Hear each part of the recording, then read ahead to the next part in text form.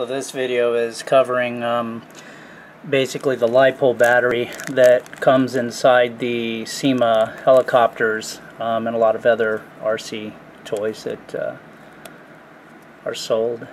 This one is the S107. I had what I felt to be a premature battery. The battery died prematurely. It only lasted a couple of months. Sometimes that can happen. From what I read, it can happen as a result of poor manufacturing, moisture getting inside them, or overcharging them, overheating them. There's a bunch of different causes, but they're so inexpensive to replace. I think I got this on Amazon for $6. This is a replacement. This is what they look like. Of course, taken out of the nose. They sit inside the nose. Had to desolder the old one and pull it out and resolder and put in the new one. I bought two of them, so this is a spare. It's 3.7 volts. It's the 150 milliamp LiPo battery. LiPo actually stands for a lithium polymer. And the interesting thing is, while I was doing research to figure out how to replace this, somebody had talked about some circuitry being inside this that actually prevents it from overcharging. And other people are buying the, I think it's the 200 or 250 milliamp, which is supposed to give you a couple of more flying minutes, but they take longer to charge. I decided to go with a stock one, as you can see here. This one is actually supposedly manufactured by Syma, however you pronounce it. But anyway, the circuitry inside, they were saying, does not come in the 250, so you have to watch your charging, pay attention. These things can flame up and cause house fires and whatnot. So I wanted to see, since I had an old one pulled out of here, I wanted to see what was inside it, what is actually inside the lithium polymer battery. So what we have here is the guts to said battery. Now, what I think we're looking at here, when I first took this apart, and I'm no expert and others can comment as to what we're really seeing here, but basically there were three layers to this. You had one layer, a second layer, and it was separated by a third separator. I think this is some kind of insulation plastic.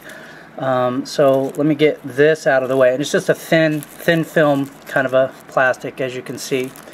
And what you have after you pull this out of the way is what appears to be a copper layer, if you can see the copper there, okay, and then you have what appears to be an aluminum layer, real thin metal aluminum.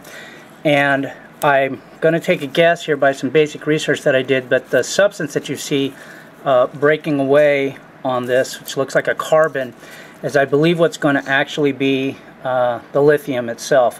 Some kind of the metal appears to be some kind of laminated composite lithium material. It's a solid lithium polymer which acts as a conductive electrolyte. That is the actual electrolyte that separates the two types of metals. So I'm going to say that more than likely the copper is the anode, or the negative side of things, and the aluminum is more than likely the cathode, which is going to be the positive side of things. And again, people can comment on this and set me straight, or educate others on it. I'm not an expert, but anyways, you can see it's flaking off. You can see little pieces of it coming off. I believe that is the actual polymer, or rather the actual lithium element in these batteries. Now, when I open this up, which was probably not a good thing to do inside, I initially smelled kind of a noxious fume coming off them, so I quickly took it outside and let it air out. I'm back inside, and these have kind of dried out, but they also seem to be hot to the touch. I did give them a little touch. Initially they were hot. I know that when they're exposed to waters and sodium, salt, stuff like that, that they actually cause a reactance, or they become active and actually can produce heat. So that's the bottom line there. You got it was just coiled up into this nice, neat little pack that you see here, and again separated by this thin film insulator, I'm going to say. So you can actually see the crinkles in here where they were actually, rolled up, making the size of the battery that you see.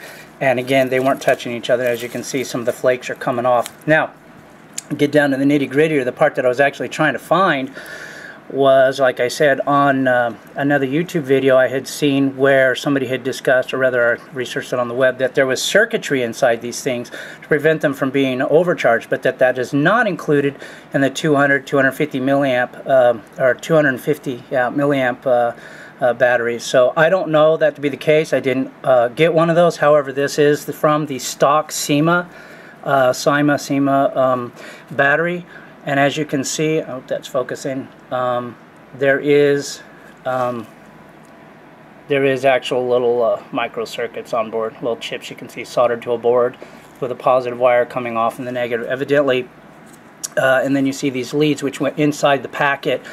And at one point, this whole thing just came unraveled on me, so I didn't really get to pay attention to what happened. But evidently, one side was actually a part of it attached there and then wrapped around this thing, again making the entire pouch.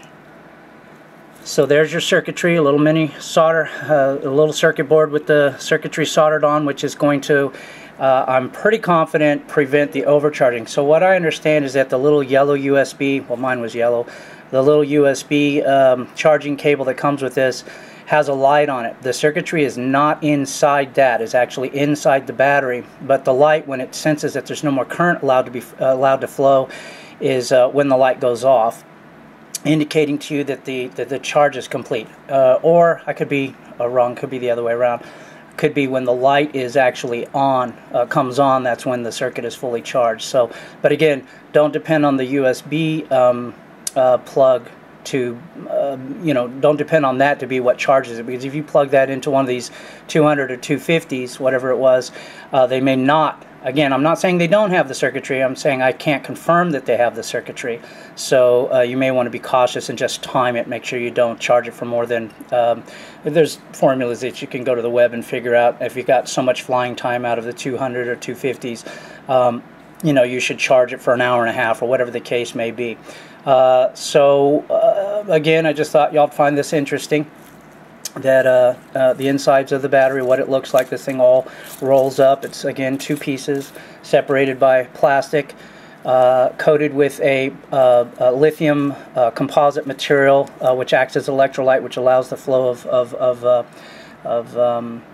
the electricity, or rather the electrons, whatever you want to call it, the ions, back and forth. I don't know that much about batteries, admittedly. So, and then and they're all wrapped up in this nice little packet here. So there you go.